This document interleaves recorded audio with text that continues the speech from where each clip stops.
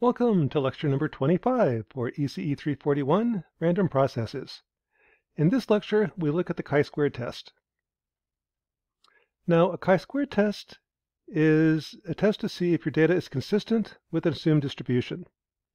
It can be used to test whether a die is fair, meaning each number has equal probability, or whether a certain number is coming up more often than it should.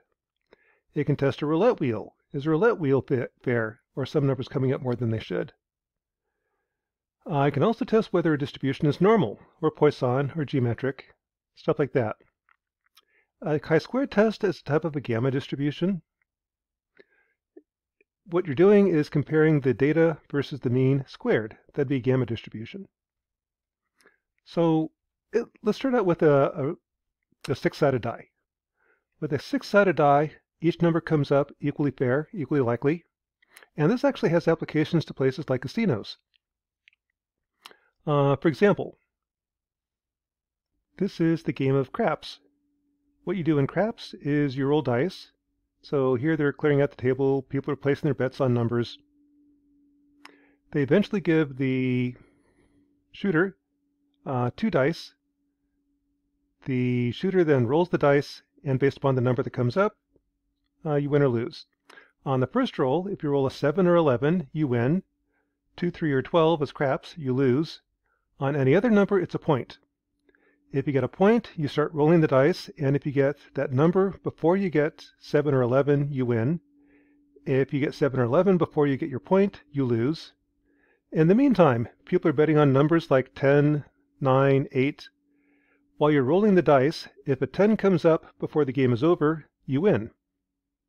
So that's kind of the idea behind craps. And if you watch kind of how they play the game, here the pit boss is shooting the dice over to the player. The player picks 2 dice.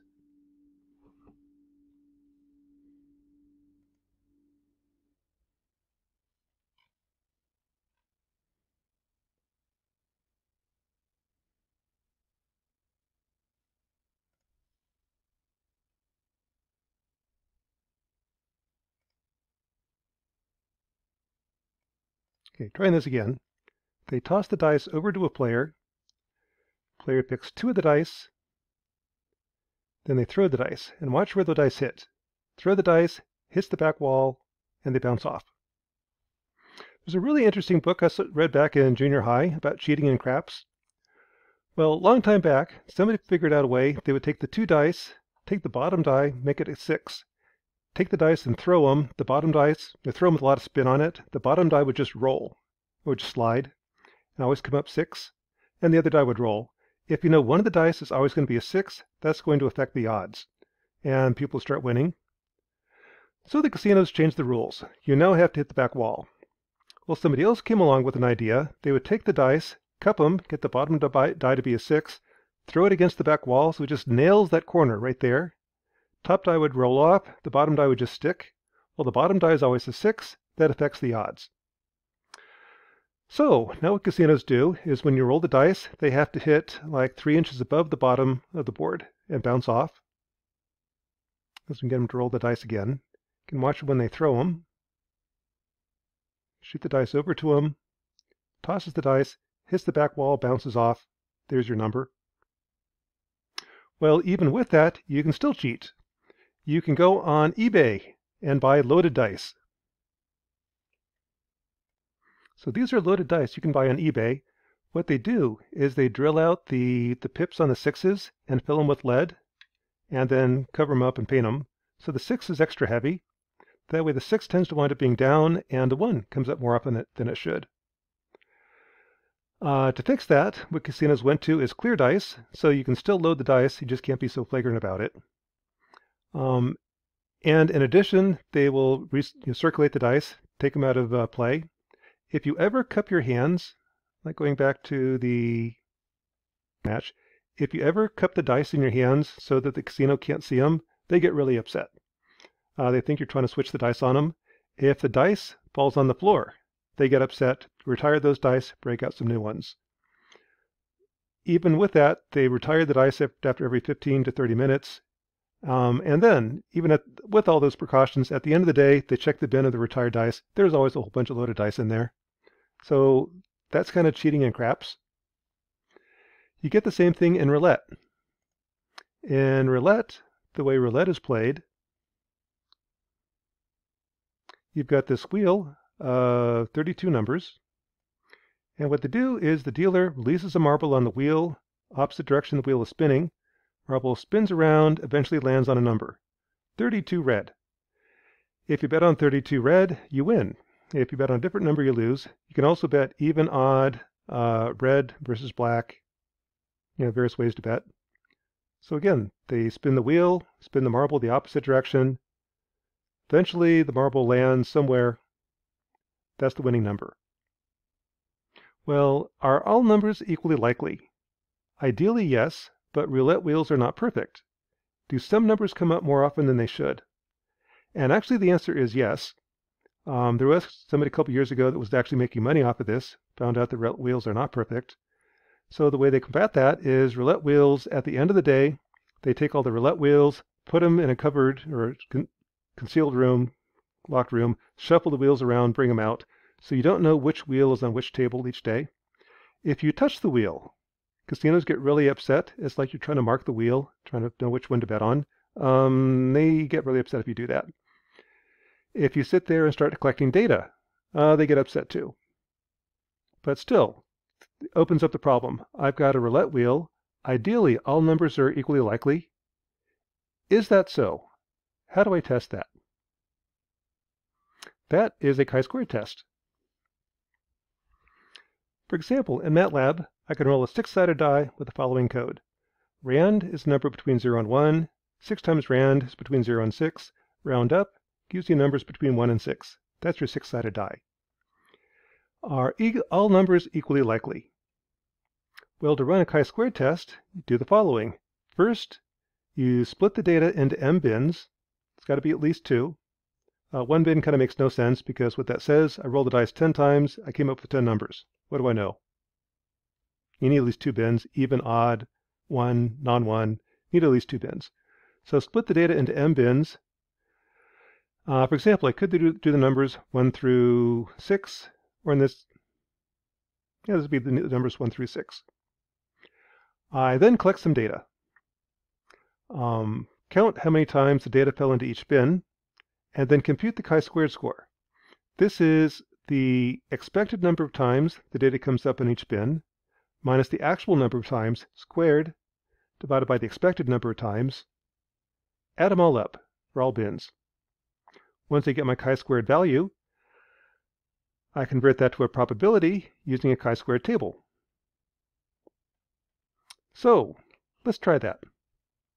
Here's the data for rolling a 6-sided die in MATLAB. Let's roll a 6-sided die 120 times. So what this code does is I start out with the result is zeros of 1, 6. Start out with 0, 1s, 0, 2s, 0, 3s, and so on. I roll the die. If I rolled a 3, increment the counter for 3 by 1. If I roll a 6, increment that counter by 1. Repeat 120 times. When I'm done, here's what I got. Here is the frequency. I have 18 1s, 27 2s, 25 3s, 19 4s, 14, 17 6s. Is this a fair die? Well, what a chi-squared score does is I compare the expected frequency. If I have a fair die, each number has a 1 in 6 chance of coming up. Times 120 gives you, I should get 21s, 22s, 23s, and so on. Take the difference, squared. So this is 2 squared divided by 20, 7 squared divided by 20, 5 squared divided by 20, and so on. Add them all up, I get a chi-squared score of 6.2. Now to convert that to a probability, I use a chi-squared table. What a chi-squared table looks like is this. I've got the degrees of freedom. This is the number of bins minus 1. Essentially need at least 2 bins. A single bin just says I rolled the dice 120 times, 120 numbers came up. What do I know? Well, absolutely nothing. I need at least 2 bins, even, odd, 1, 2, 3, 4, 5, 6. Here I've got 6 bins, meaning 5 degrees of freedom. My chi-squared score was 6.2. So I look for 6.2 on the table, and it's right around here, between 10% and 90%. and that tells me the probability. So a table is one way to look at it. What the table tells you is if I have a really large number, that means that the data is inconsistent with the distribution. I can be like 99.5% certain that this is not a fair die. If I have a really low score, this says the data is exceedingly consistent with the distribution. In fact, so good I am suspicious the data was fudged. A number in the middle is typically what you get. I can't reject the null hypothesis that this is a fair die. I can't claim that I fudged the data. No conclusion. That's very common.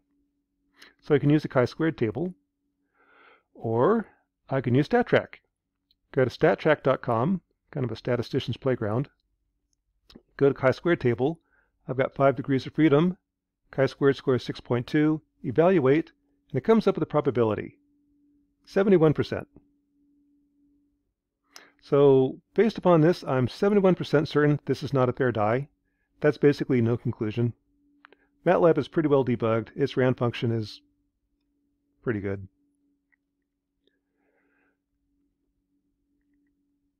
If I repeat with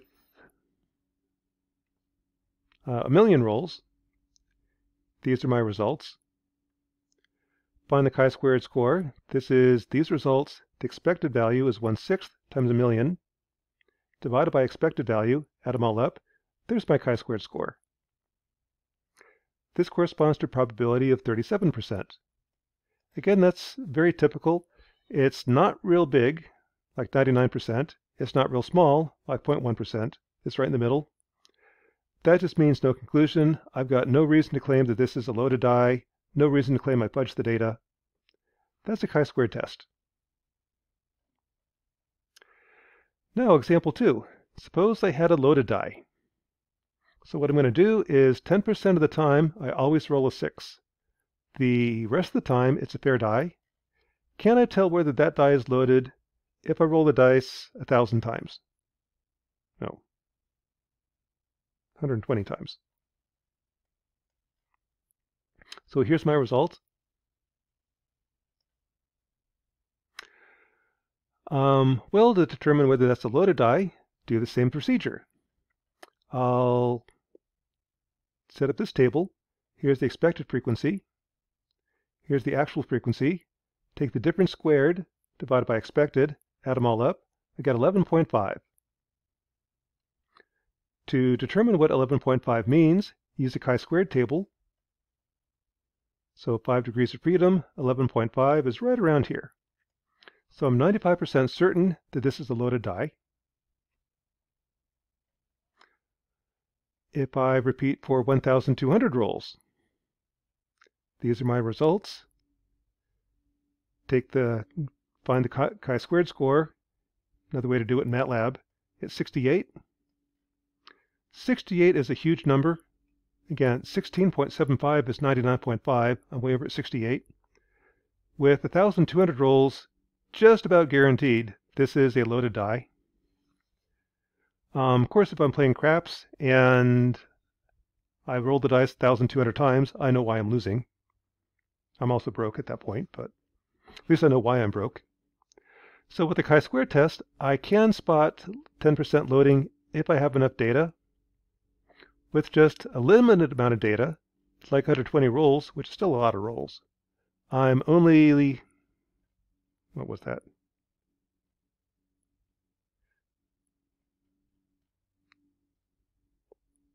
Well, still 95% certain. That's a 10% loading.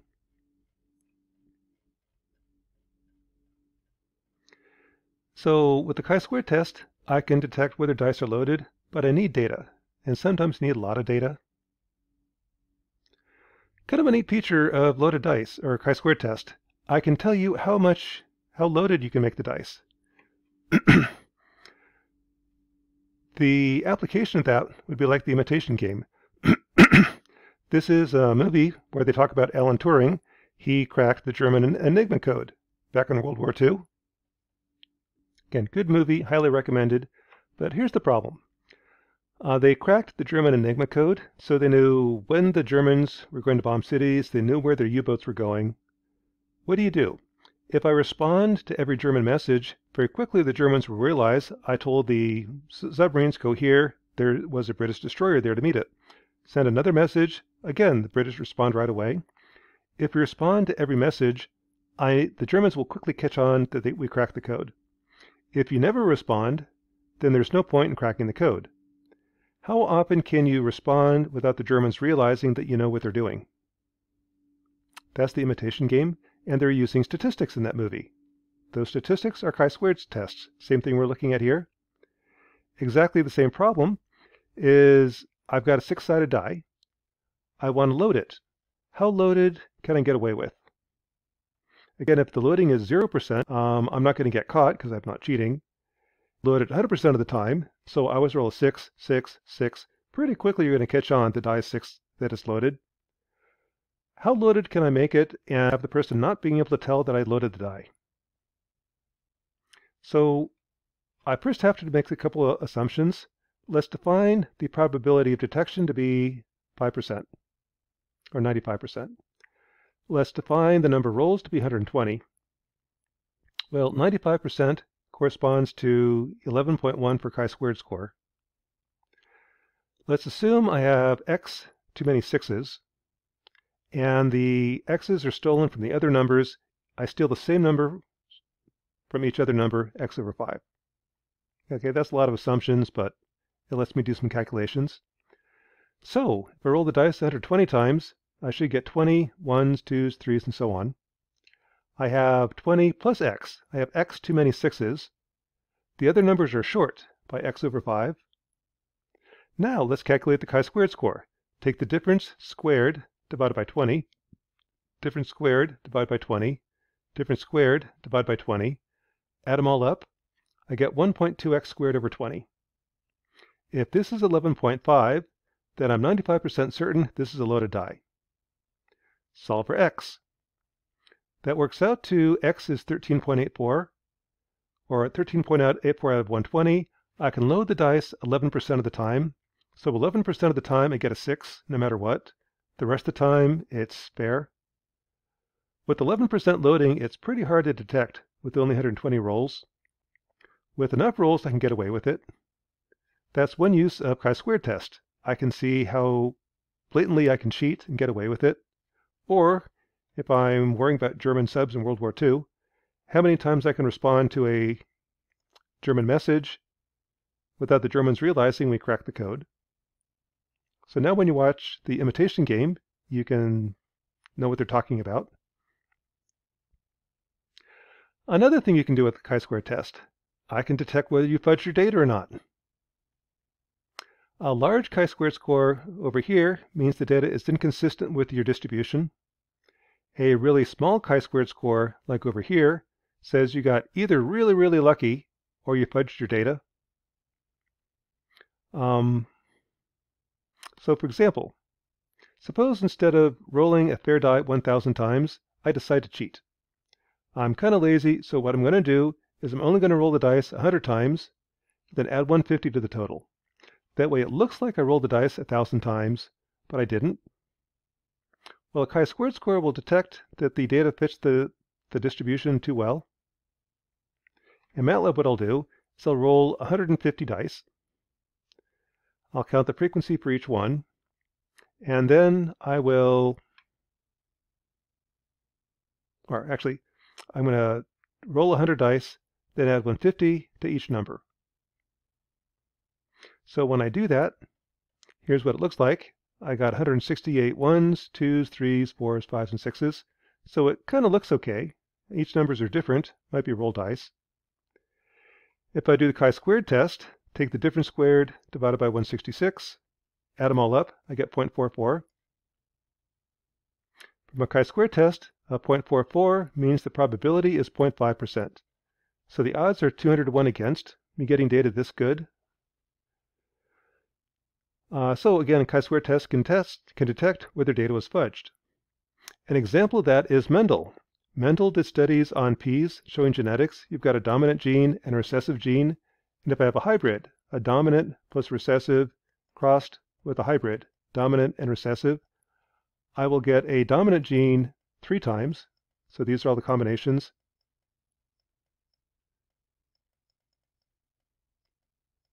So this would be like a green pea, this would be yellow pea. The yellow peas will only be 1/4 of the time. Green pea will be 3/4. The way Mendel did it is he took a pea, crossed it 8 times. In the first generation, take out the green, only use the green ones, cross again, repeat 8 times, call that a purebred. Well, when you do that, there's still a couple of recessive genes in there. That data never showed up, or those recessive genes never showed up in his data. The data was too good. And you can show with the chi-square test that he got lucky way too often. So basically, Mendel fudged the data. His defense was that, well, it should be 3/4, 1/4 ratio. If it didn't come up with that ratio exactly, people wouldn't believe him, and he was right. So this way he convinced people of the fact that it was true. Well, forcing the data to fit your theory isn't how you're supposed to collect data. But anyway, that's one thing you can do with the chi-square test. You can spot fudging data. Chi-square tests also work with continuous distributions, not just dice. Well, actually, let's back up for a sec. With die rolls, the bins are actually kind of arbitrary. Here I chose the bins to be 1, 2, 3, 4, 5, 6 separate bins. I could group them. I could say this is one bin, 1, 2, 3. Here's another bin, 4, 5, 6. I could choose a different combination. I could say this is bin, the first bin. All those are the second bin. Many ways to group the data. This is also where you kind of have to watch who's funding the study. If there's many ways to analyze the data, some ways will give the answer that I want, some ways will give the answer that I don't want. Depending upon who's funding the study, I might be financially inclined to give the customer the answer that they want, rather than what the data says. There's many ways to analyze this. This means you can kind of pick and choose which way you want to analyze. That's why when you see a study, it's important to watch or look at who funded the study. That kind of biases the results for what the sponsor wants to see. So anyway, where are we at? Okay, so that's discrete distributions. Chi-squared also works with continuous distributions. With a continuous distribution, what you do is, again, you split the data into bins. In this case, if I have a normal distribution, I'll split it up into 8 regions. So here's 3 standard deviations left, 3 standard deviations right, between 2 and 3, 1 and 2, and so on. There's my 8 regions. Next, I'll collect a bunch of data, then see how many times the data falls into each region. I'll then compare the frequency the data falls into each region compared to the expected frequency, the probability times the sample size, your n times p, calculate the chi-squared score, and then convert back to a probability.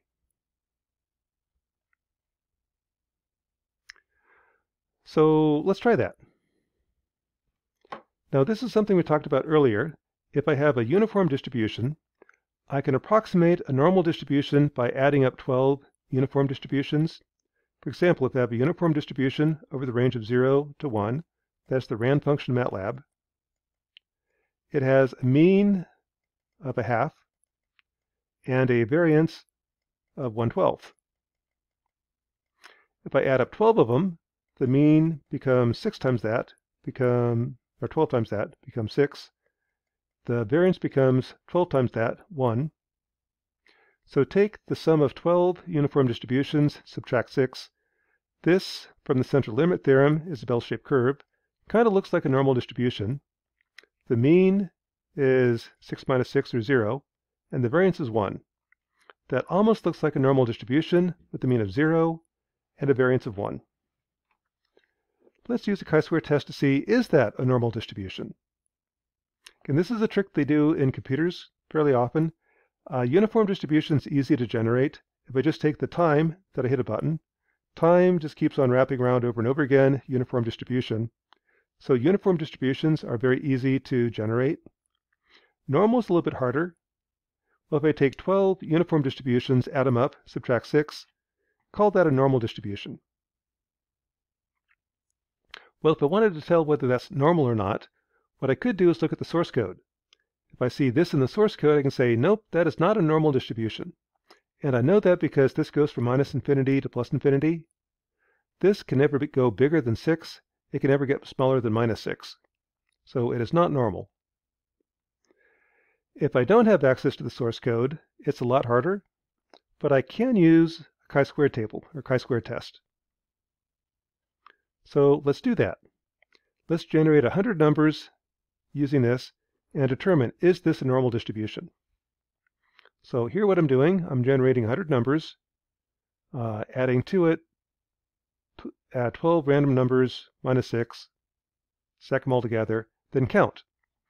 How many times is it in the bin less than 3? How many times in this bin? So on. This is n. So there's the frequency, 0 to 14, 30, 42, 13, 0, 0. The probability of each bin. This is a normal distribution. I just used a normal table, or stat track. The CDF, or probability for tail at minus 3 standard deviations, is 0.001. 2 versus 3, the difference becomes 0.02222. 1 minus 1 to minus 2, 0.136. 0 to 1, 0.341, and so on. Once I know p, I know n times p. P times 100 is how many times these numbers should come up. I can now form a chi-squared table. So here's the bins. That's your bell-shaped curve. Here's p. Here's n times p. This is what I actually measured. Now form the chi-squared score.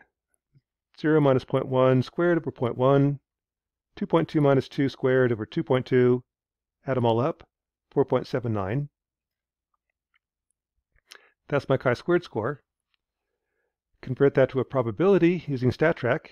Again, I've got 1, 2, 3, 4, 5, 6, 7, 8 bins, meaning 7 degrees of freedom. That corresponds to a probability of 0.31. So 31%, again, that's a typical number. It's not real small, saying I didn't fudge the data. It's not real big, saying I can reject the null hypothesis, meaning it's not a normal distribution. Somewhere in the middle, no conclusion. So with the 100 data points, I can't tell the difference between this function and an actual normal distribution. Let's repeat with 100,000 data points. 100,000 data points, p stays the same. Here's n times p. Here's the actual n. Difference squared, divide by np. Add it all up, I get 36. 36 corresponds to a probability of 99.95%. So I'm 99.95% certain that this is not a normal distribution. But to conclude that, I needed 100,000 numbers. Again, if this is a casino, I'm probably broke by the time I bet 100,000 times. There is a difference, but it's pretty hard to tell. So likewise, it's not a bad approximation. Another thing to note is where the information lies. The numbers in the middle aren't all that bad. It's the tails. The tails tell you whether the distributions are correct or not. And again, that kind of makes sense because my function 6 normal distributions, or add 12 uniform distributions minus 6. That is actually limited. I'll never get a number less than minus 6. I'll never get a number bigger than plus 6. So this part of the curve is always 0. Versus the normal distribution, it's small, but it's not 0. I should see some numbers out there eventually. No matter how many times I roll the dice with the function that I'm using, I will never ever get a number bigger than 6, never ever get a number smaller than minus 6. That's where you can tell that this is not a normal distribution. So that's kind of a chi-squared test. With a chi-squared test, I can test whether a die is loaded or not. I can test whether a distribution is normal or not. I can calculate how loaded I can make a die and get away with it. I can tell whether data has been fudged. So it's a pretty useful test. Again, basically, chi-squared test is a test of a distribution. What we'll look at on the next lecture would be some examples of a chi-square test. So that's lecture number 25 for ECE 341.